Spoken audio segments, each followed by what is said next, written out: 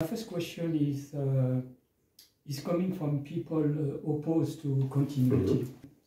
Some genetic studies coming from Princeton University, yes. David Reich yes, I know.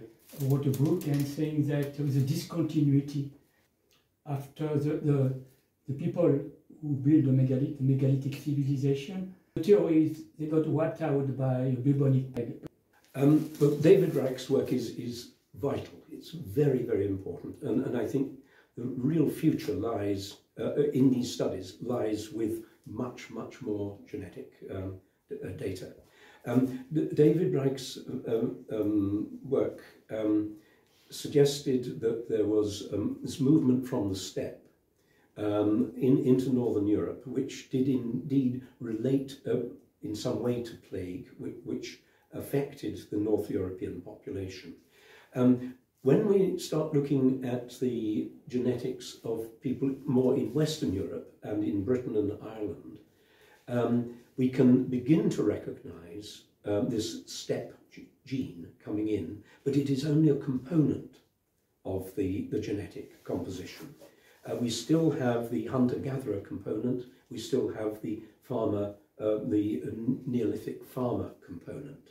So it is perfectly right that there were population movements, certainly into Britain, in the period probably 2500 to, well, 2400 to 2000.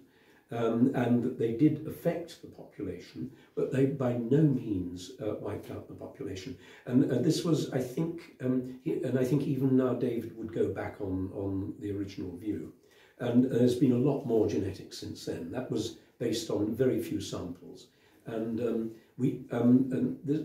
your question enables me to stress the crucial importance of ancient DNA. And one of the big problems is we don't have any decent samples from Brittany or northwestern France. So we've got hundreds in Britain, and we want to look at France to compare, but there isn't the comparative data. And one of the reasons for that is, of course, your soil here destroys bone. Whereas in Britain, in parts of Britain, human bone survives, so we can do the genetics.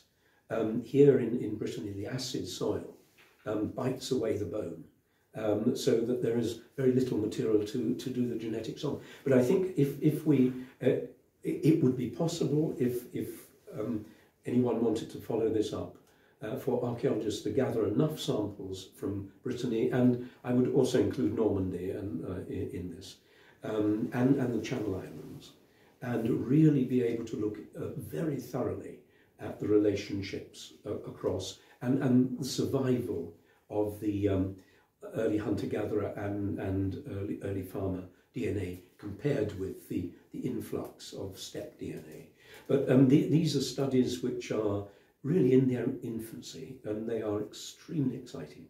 And the future will I think, a future will lie in many, many more samples. There's a piece of work I would love to do, is the whole suggestion of the British moving into Brittany in the 5th and 6th century. This movement of people driven out of Britain by the Saxons, coming across in their boats and settling among the Bretons.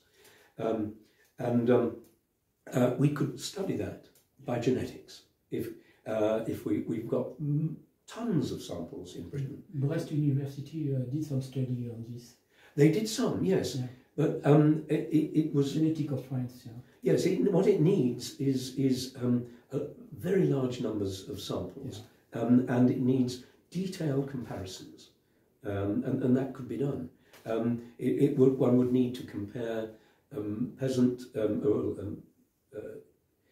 urban civilization with non-urban. We would need to compare that in Britain, urban and non-urban, in France, and urban and non-urban, and also north to south, and so on. It would be a very subtle piece of work, and one would need a lot of samples for it. So that's a long answer to your very fair question. Okay, the question is, there is an archaeologist in Brittany who wrote that the Celt or the Gaulish people never came in America. He has some arguments like there is no Pida. Not so. There's one just up on the hill there. Yeah, right. So what do you think about this? Why? I think if your concept of the Celts is that the Celts are Iron Age, using the Latin culture that one finds particularly in the area of the Marne and southern Germany, the so-called home, the area where the Latin culture developed was the area where people thought the Celtic language developed. And therefore, it would be fair to say that that area, the people from that area at that time, 4th century BC, had little effect on Brittany. But what we're arguing is that the concept of the Celt is a lot earlier than that it's a lot more deep-rooted. And looking at the Latin culture in eastern France or northeastern France, and saying you don't get much of that in Brittany, you do get some, but you don't get much of that in Brittany, is really missing the point. The point is that the Celtic language was probably spoken in Brittany long before the Latin culture developed. Certainly it was in Spain and probably in Ireland as well. I think in what we developed in the Celtic from the West idea is one that really developed in very much in Britain in probably around about 2000, and a big project was organised by one of the Welsh universities on Celtic from the West, and that was a major piece of research which led to the publication of 5 or 6 volumes. And it's just possible those volumes haven't reached France yet. There is a great deal that has been published. Now, both for and against the view on Celtic from the West, but it's been strongly debated, certainly in Britain. Now, some of the linguists argue against it. Some linguists argue for it. And it's becoming more relevant because of the ancient DNA. And what a very exciting piece of work, which again David Reich did, was to look at the population of southern Britain and what he could find of northern France, and show that from the Bronze Age, so from 1400 BC until the Roman conquest, to see whether there was movement of population. And what he was able to show was that the only time there was any significant population movement was in this Middle Bronze Age period, so 1400 to 1200, when there does seem to have been a movement from northern France, Normandy basically, across to southeastern Britain. But no movements after that, no significant movements after that. The genetics says no. So how do we interpret that? Well, some linguists said, that shows that Celtic was introduced into Britain from France in the period in the mid to late Bronze Age.